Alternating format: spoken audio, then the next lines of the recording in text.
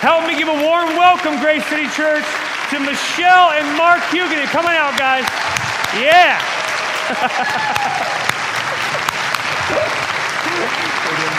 Hello. Good to see you. Yeah. Woo.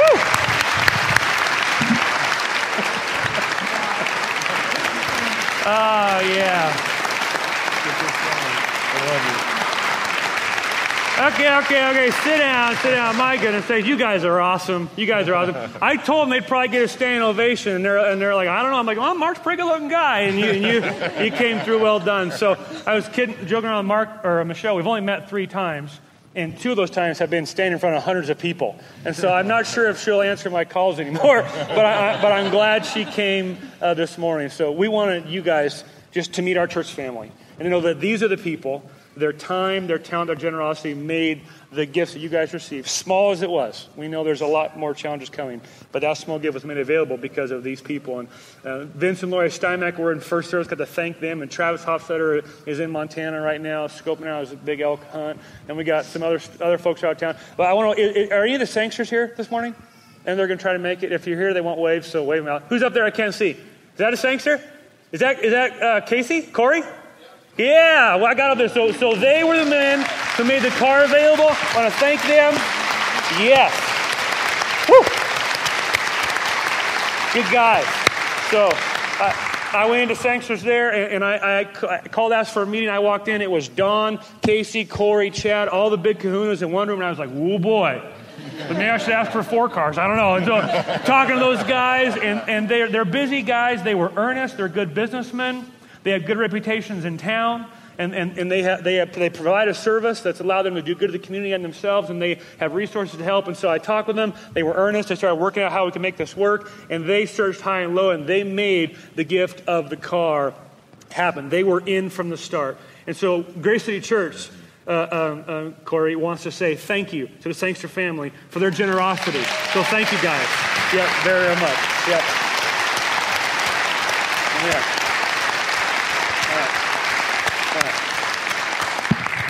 Go GMC, right? Buy a GMC from Corey. So you're welcome. Take them out to lunch later this week. You're welcome. So I wanted to ask you, Michelle, just real quick before we let people go. How did your friend Carrie deceive and lie to you to get you there? Because you came having no clue what was happening, right? None. So how did that come about? Mark was in the hospital, and my friend said, let me get you away I'll take you out for dinner, which was not uncommon. We normally got together a lot before this happened. And then she said when we were at dinner that she wanted me to meet this potential new boyfriend of hers who turned out to be him. Okay, it gets better. And so we got there, and the first thing I noticed is he had a ring on his hand. And he was younger than my friend's children. So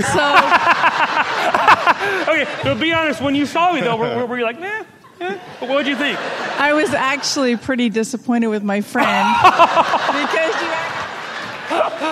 Dagger, Michelle, dagger. Oh, you were married. Okay, I was married. You're right. Okay, that's good. You're a good person. So tell us what she did before she got to the park. Before she got to the park, we hung out at Famous Footwear, and I didn't understand why, and she just kept buying shoes and shoes and shoes. Over $200 worth of shoes, which she took back a bunch of them. But we were texting her saying, not yet, don't come yet. Yeah. She's like, okay, how about that pair? She bought like $200 worth of shoes she took back later. So you finally show up. I've never met you. Chris is like, he's pointing at you. I'm like, okay, that's the one. So I say, come on up, and you're like, why do you want to come up? I said I didn't raise my hand. You said, and I said, I don't care. Yeah. So, but if you watch the video, when I say, Michelle, you've been brought up in false pretenses, she looks at Carrie and she's like, so watch the video now knowing she thinks she's walking up on stage with the man her friend is having a relationship with who's married and a pastor in the church. Wow! I mean, you can't make that stuff up. I mean, that was incredible. So I didn't find that out till later, and I was like, kind of honored and kind of creeped out. I don't know. So, but that was how she got Michelle there. So whatever it takes, I guess. So you got up there, what was your experience that night, and what has the gift meant to you guys as a family? It has completely helped us. That we've just worked hard our entire lives. We have 2 kids in college, and we just always try to do the right thing. And this strikes less than 1 in 1 million people, yet it could happen to anyone. I tell people he went from the gym to a wheelchair, and it could happen to anybody. And to have something like that happen, and to have a community and people like you come forth, has been a life changer for us. I mean, we could have, even though we've made all good decisions, we could have lost everything. Yep. So we really, really appreciate it beyond words. Yep. Amen. So. Amen. Mark, why don't you, these people love to pray, and now they got a face with a name. So why don't you give us just a quick update on your health, where you're at, what's going on, so they know how to pray more specifically for you. Yeah. Well, first and foremost, I just want to thank you all for all your generosity and your prayers. It's been a godsend for us to get us through this. And so today, I've got more feeling in my legs, than I had. I had no feeling, so I'm getting feeling back and I'm getting movement back, which is amazing. So, praise God, yes, praise God.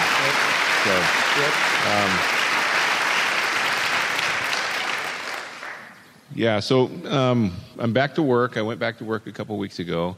That's been nice to get out of the house and get my mind off of it. And then we also usually we have physical therapy twice a week, occupational therapy, and then a couple of doctors' visits a week. So, but it's all good. Doing the exoskeleton at least once a week, and we're getting movement and feeling back. And I'm able to stand now on a walker with some assistance, but so it's only a matter of time. I'm going to be walking again. So, Thank you. Absolutely. Yes.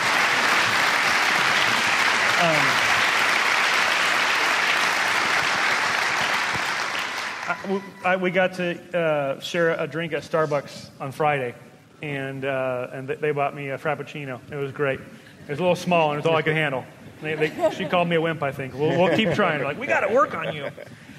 But I got to hang out with them and ask them questions, hear their story, just really interact for the first time. I met Mark for the first time last Sunday when they came, and it was just so fascinating to hear how I believe God's been orchestrating people in your life and your story and bringing our stories together. And we had never even met, didn't know each other from Adam.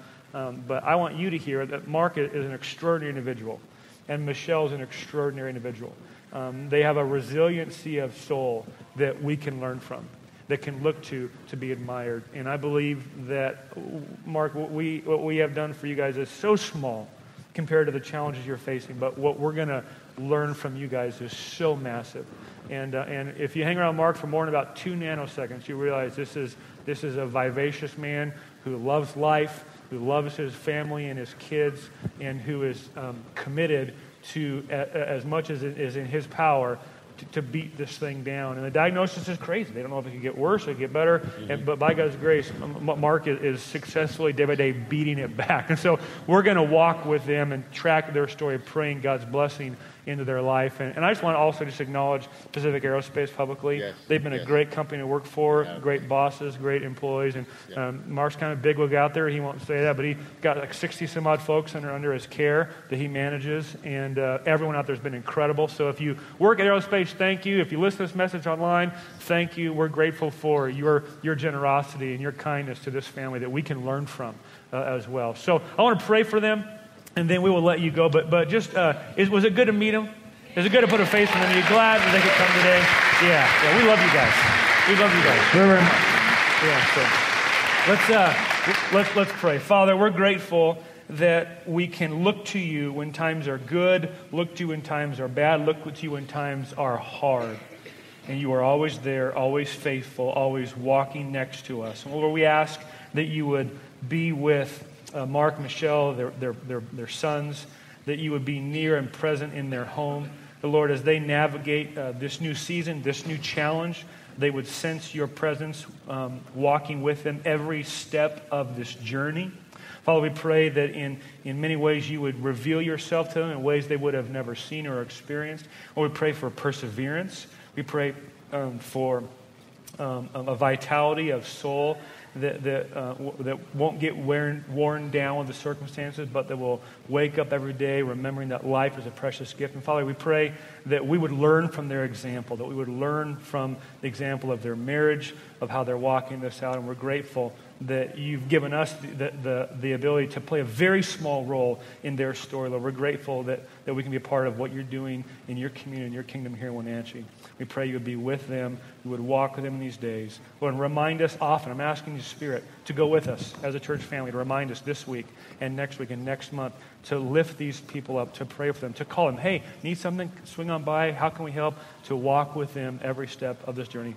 Lord, bring them to mind. Allow us to love them well. In Jesus' name. All God's people said together, amen and amen. God loves you. God bless you as you go. Have a great rest of your Sunday. Stay cool if you can. We'll see you back here next week, week 2 of our study in Proverbs. Amen? Amen. God bless.